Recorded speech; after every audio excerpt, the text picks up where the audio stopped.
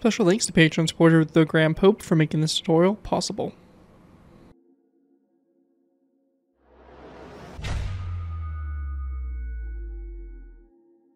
Hello ladies and gentlemen, Sd.Kfz here bringing you another Minecraft World War II vehicle tutorial. In this tutorial we'll be going ahead and building the Sd.Kfz 234/4 Puma.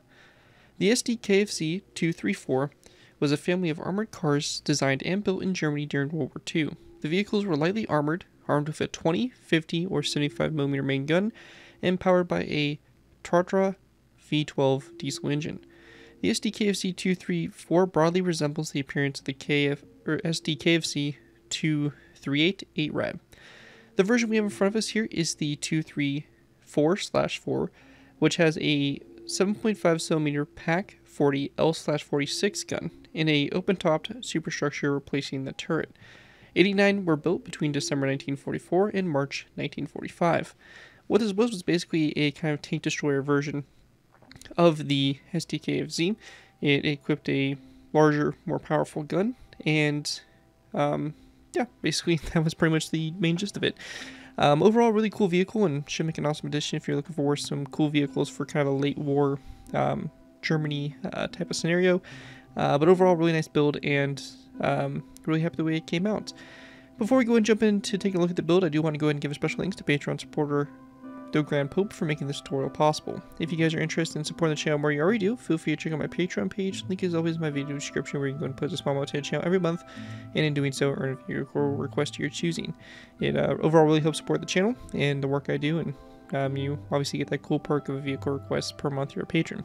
With that though, let's go ahead and dive in here and take a look at the vehicle. So starting off with, we have the main kind of chassis here of the Puma. This is a newly designed chassis compared to our original Puma, so we'll hopefully see some updates coming out soon for new versions of the traditional Puma that everybody knows with the turret.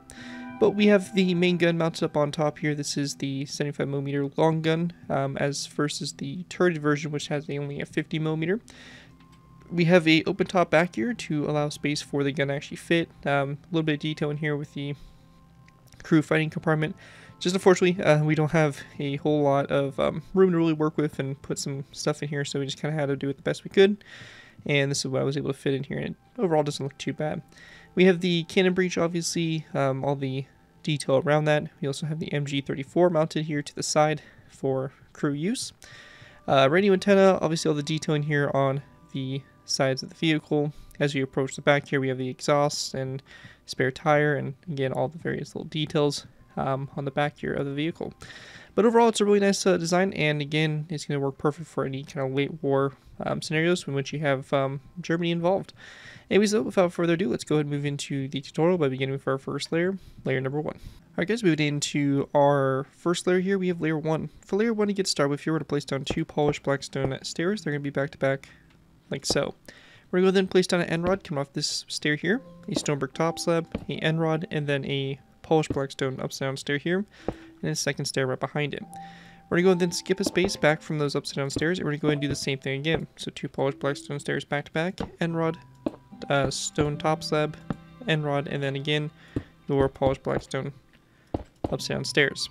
After we have that done, we're going to go and then skip a space of 1, and we're going to place down our 2 polished black stone stairs. Same thing over here. So just like this. We're going to go then place down an end rod here, stone brick top slab, and another end rod like that.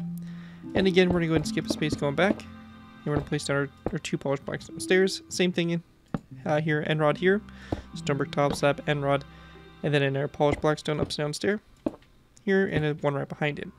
And once you have that all complete, that's going to basically set up your wheelbase. Looking at it from above here, this we should have for layer number 1 complete.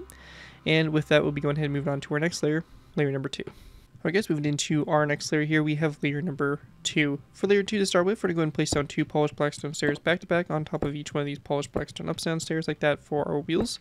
So we're going to go and do this for all 8 wheels, so you should have a total of 8 of these sections set up, like so, and just like that. So with that set up, we have our wheels done. We're going to then go to the space in between the wheels on the stone brick top side. We're going to place down anvils, and then we're going to go then place down a dark oak fence gate that goes from the anvils to the polished black stone stair to the side of it. So we're just going to do this to the sides here, like so. And after we have that done, we're going to go then take our smooth sandstone. So we will be using smooth sandstone for this.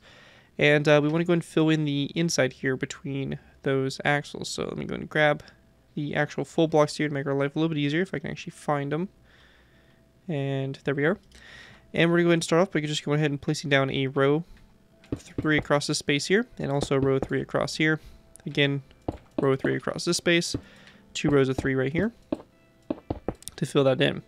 Now, going to the front here, we're going to go ahead and grab our smooth sandstone. We're going to place down a smooth sandstone block here in the center, and then an upside down stair. To the sides of that stair, we're going to place down a corner stair, and then another upside down stair going back from it. So it should look like that there from the front. With that done, we then want to go ahead and grab a birchwood fence gate. We're going to place down a fence gate coming off these 2 stairs here, and we're going to open these toward the front. And then coming off those fence gates, we're going to place down a birchwood sign, like so. We're also going to go ahead and grab a skeleton skull, and then an end rod. We're going to place down a skeleton skull on those 2 corner stairs, and then an end rod across in between them, like that, to go and complete your little front bumper there. With that done, we're going to go ahead and grab ourselves some birchwood slabs. We're going to place down a birchwood top slab here in this space, a birchwood sign on the side of it. Same thing over here, birchwood top slab, and a birchwood sign coming off the side of it. We're going to leave this space alone, and we're going to go and then go back to this space between these 2 rear wheels. We're going to place down a birchwood top slab again to the sides, and then a birchwood sign coming off the side of that top slab. After that's done, we're going to continue on by taking our smooth sandstone. We're going to place down a smooth sandstone block here in the center, followed by an upside down stair to both sides of it, like so. We're going to go ahead and also place down an upside down stair coming off these polished blackstone stairs, or sorry, actually just a normal stair, rather. And we also want to take our polished blackstone stairs. We're going to place down 2 upside down stairs back to back in this space here. And then we're going to go then place down a birchwood trapdoor coming off this stair, like that, to the right side. After that is all complete there, that is going to wrap up everything we have for that. And one last thing we're going to cover here is going to be these banners here for the wheels. Now these banners here can be pretty much whatever you really want them to be in terms of color. So you can see I went ahead and went with yellow. Yellow is kind of the closest shade we have to a tan color. And again, if you're doing this in a gray color, which you can use gray instead for that color in the center, or whatever you really want. But basically for these banners, they're really simple to make. I'm not going to show you guys in a loom because they're so easy, but basically it's just a black banner. You're going to go ahead and do a line of whatever color. So for me, I have yellow. We're going to do a line of yellow on the left side here for one banner, and a line of yellow on the right side for the other one. So it should look like this. We want to go ahead and take our black. We're going to place down a line across the top and a line across the bottom, and once you have that done, that's pretty much your banners. Real simple to make, pretty straightforward.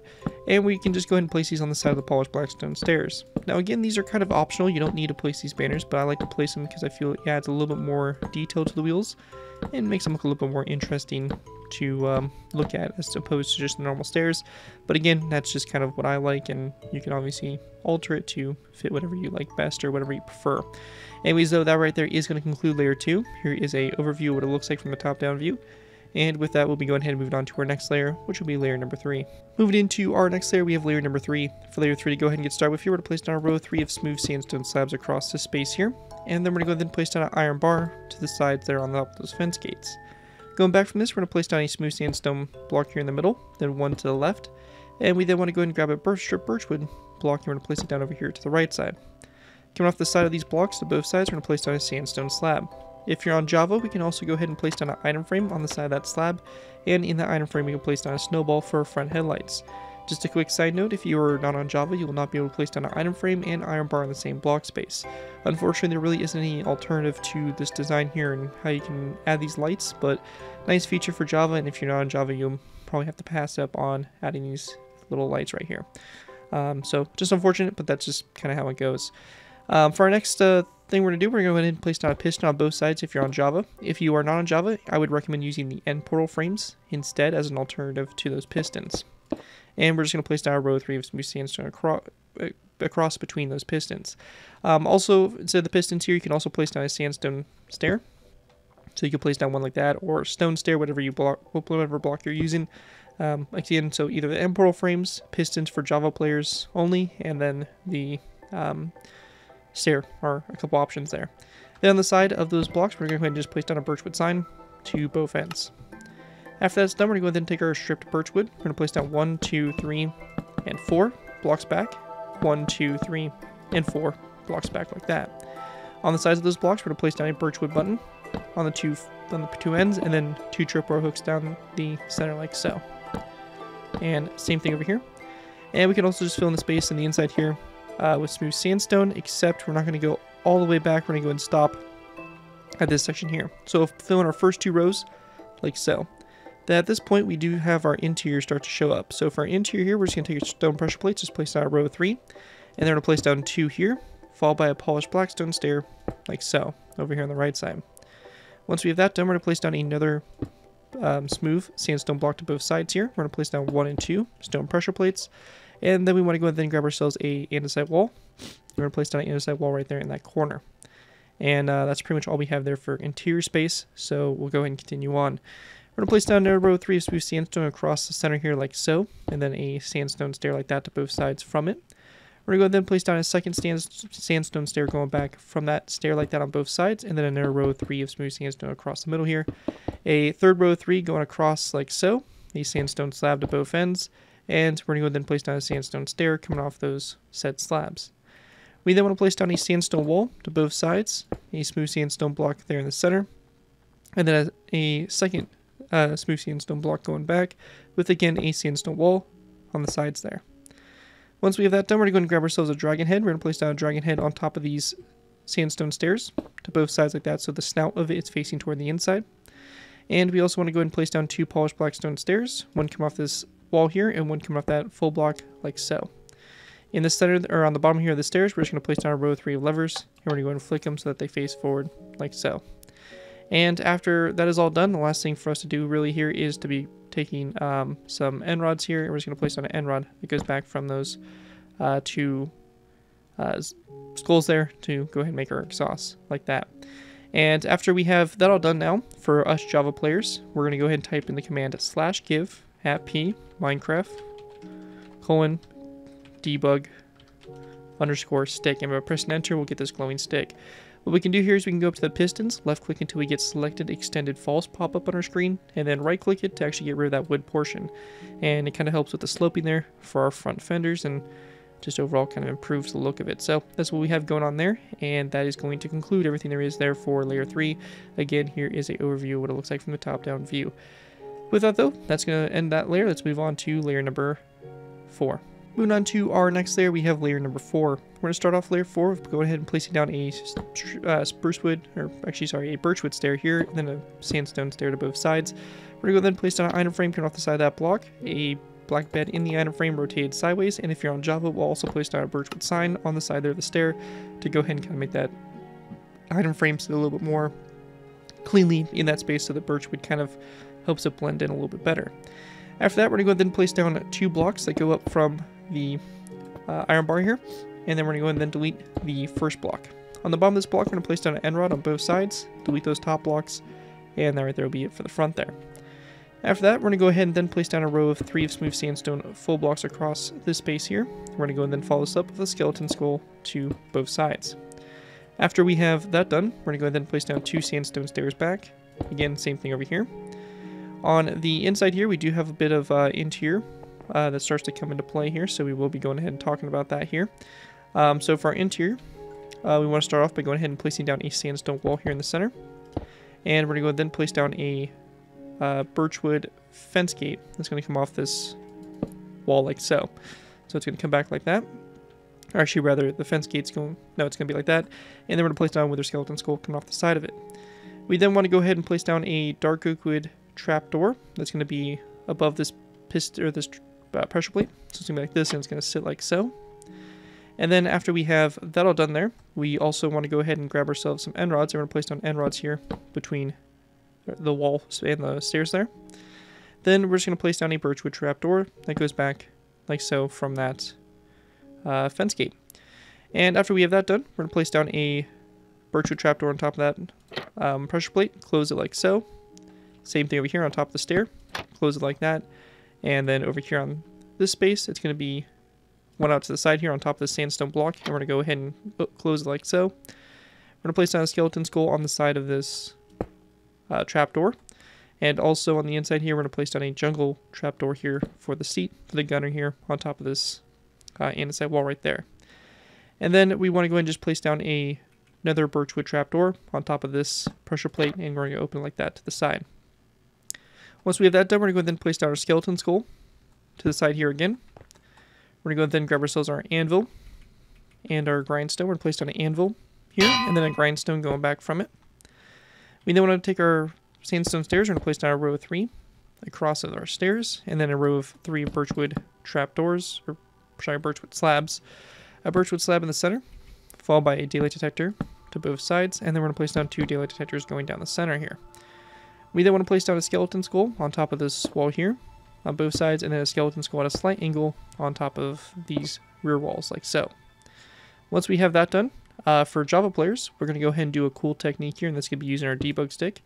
We're going to go ahead and build off to the side here, kind of up in an angle from those dragon heads. And we're going to go then place down a lever on the inside here so it's right above the dragon head. We'll take our debug stick here. We're going to left click the lever until we get selected face, and it should say wall. We're going to go and then right click it to floor on both sides. We're going to go and then left click again until we get selected facing. And we're going to go ahead and rotate this until the lever looks like it connects up to that skeleton skull. And it kind of just helps basically shape up the exhaust a little bit better. Once we have that all done there, we're going to go ahead and place down an iron bar on top of these 2 trapdoor, or these 2 stairs here. And we're going to go and then just skip up from these iron bars like so. And we're going to place down an end rod on the bottom of those blocks like that. And after we have that done right there, that's going to complete everything in there for layer 4. And with that, we'll be going ahead and diving into our final layers of the build, which will consist of basically all this top detail here, putting the gun on and all that stuff. So with that, let's go ahead and move on to our last final layers. Alright guys, moving into our last final layers here, we have layers 5, 6, 7, 8, and 9. So to get started with here, we're going to place down a smooth sandstone block on top of this wall here, and then we're going to place down a sandstone stair to both sides of it like so. We're also going to place down a skeleton skull here on the sides of those stairs. Once we have that all done there, we're going to go ahead and then place down a row of sandstone top slabs going forward. So 1, 2, 3, 4, 5, 6, like so. On the very tip here, we're going to place down a polished blackstone top slab. We then want to go ahead and grab an item frame. We're going to place down an item frame here. In that item frame, we want to go ahead and place down a black concrete block. And then we're going to take some dark oak wood signs on the side of the top slab. We're going to place down our signs, and also on the front side here if you're on Java with the item frame like that. We also want to place down lastly a dark oak wood trapdoor on top of that top slab for the front muzzle brake. With that done, on these first 2 sandstone top slabs here, we're going to go ahead and place down birchwood signs, and then we also want to go ahead and grab our birchwood trapdoors, and we're going to place down 1 and 2 on top. We can then go ahead and place down a daylight detector right behind these trapdoors. And then after we have that done, we're going to go ahead and then place down a polished blackstone upside down stair, like so. On top of that stair, we're going to place down a redstone repeater facing that direction, like so. We're going to go ahead and then place down a fence gate to the side here, and then on top of that fence gate, we're going to place down a wither skeleton skull for the kind of sights there for the gun. Then to the other side, we're going to place down a birchwood fence post, and then a fence gate coming off that fence post like so, which we're going to open toward the front there. After that, on top of that fence post, we're going to place down a polished blackstone slab, just like so, a chain going forward, and then behind this, we want to go and place down a wither skeleton skull, 1 here, and then 1 on top of that, and then we're going to go and delete the first skull like that to make our gun. We're also going to place down a wither skeleton skull on this side here of that slab for the little kind of magazine there for the gun. After we have that all done there, we're going to go ahead and build our radio antenna to go ahead and finish off the build. This is going to be a birchwood fence post that's going to be on top of this stair here. And we're going to go ahead and just go up 1, 2, 3, and 4 iron bars like that to go ahead and complete the antenna. And after we have that all done right there, that is going to pretty much wrap up layers 6 through 9 for the build. One thing I do want to go ahead and cover though for Java players is we can actually change the properties here of the stair again, use our debug stick here. So we can left click it until we get selected shape. And we can actually go ahead and right click it until we get this corner stair. So we have kind of this corner stair without actually having to connect up to a stair or actually form one. And we can do this for both sides here, and when it does, it kind of helps create a more accurate turret shape for the front here. So again, that's just something you can do for Java, give it a little bit more better design and a little bit better of accurate look. But anyways, though, that's going to do it for the most part there for the Sd.Kfz 234/4 armored car. Hopefully you guys do enjoy this tutorial and are able to put it to good use. If you do end up using this build, I do ask that you guys give me proper credit for it. This will be a link from the style of the build to a link to my channel or this video if this does appear on your social media sites. As long as you guys give me proper credit for it, you're free to use it for projects you guys are working on. Overall, enjoy the build, have fun with it, and all that fun stuff. Again, a big special thanks to Patreon supporter The Grand Pope for making this tutorial possible, and as always, feel free to check out my Patreon page. Link is always in my video descriptions. With that though, thank you guys again so much for watching. As always, don't forget to like, comment, and subscribe. This has been Garrett 2x4, and I will see you guys next time.